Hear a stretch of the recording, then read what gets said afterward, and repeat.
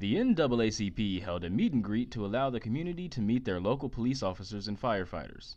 Officers at the Langston University Police, Langston Police, and the Langston Fire Department were present and playing games and mingling with students. There were tables set up on the Sanford lawn where various games were taking place, whether that be dominoes, Uno, or Phase 10.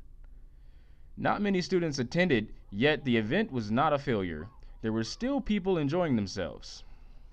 It bridges the gap between the Langston University Police Department, as well as the Langston Police Department and the Langston Fire Department, as well as the student organizations, the student body. Some faculty and staff were in attendance and used this opportunity to ask some questions. This is one of many events that aims to bridge the gap between the police departments and the community around them. On September 9, 2019, the National Association of Blacks in Criminal Justice held a criminal justice forum that was statewide for all the students to come and attend to understand the issues related to criminal justice and injustices and how